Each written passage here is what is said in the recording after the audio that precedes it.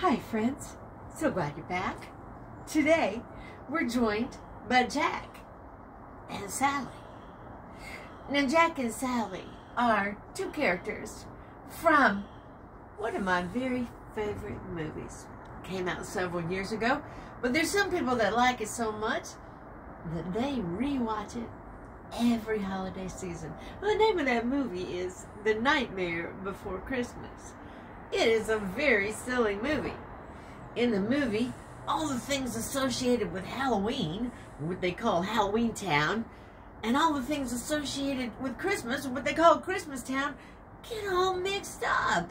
So it's pretty crazy. You've got all this stuff that goes with Halloween. A lot of it's kind of ghoulish and scary, and it's taking over all the stuff that's supposed to be Christmas time.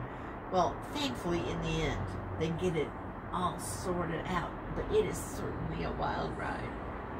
Well, I was talking on the phone the other day to a friend of mine, and they've had to change a lot of plans in their family because of the parameters around the health situation right now.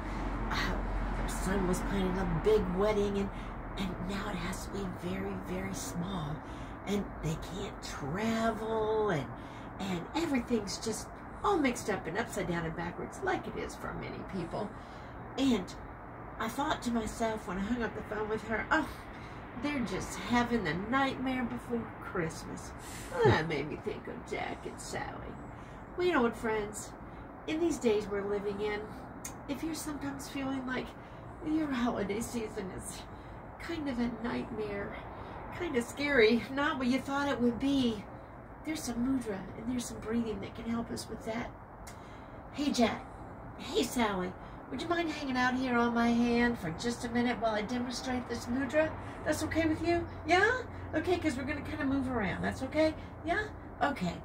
So, this mudra that we're going to do today is Abaya. You can do Abaya with just one hand, but I really like it with two hands. You just place your hands in front of you and you press them forward. And Abaya is a protection mudra. So when I do this mudra, as I inhale, and today we're going to inhale to a count of 8 through our nose and exhale to a count of 8 through our lips, I think to myself as I inhale, I am not overcome.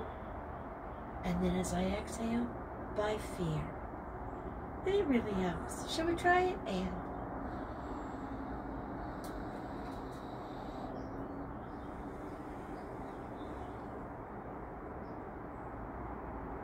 yes, and you can do this mudra and this breathing as many repetitions as you would like, and as frequently as you would like. I hope sometime today, tonight, tomorrow, whenever, if you're feeling kind of fearful and maybe like things are a little scary, you'll remember this mudra and this breathing, and that will help. Well, Jack and Sally, I'm really glad that you joined us today and that you were able to help us tell the tale about getting everything all sorted out. You know what? It's time to say goodbye to our friends at home. Would you like to say goodbye? You would? Let's do that. Bye-bye, friends. Don't be overcome by fear. We hear you, Jack. We hear you, Sally. Friends, Jack and Sally and I hope you have a fantastic rest of the day. And we'll see you again soon. Bye-bye.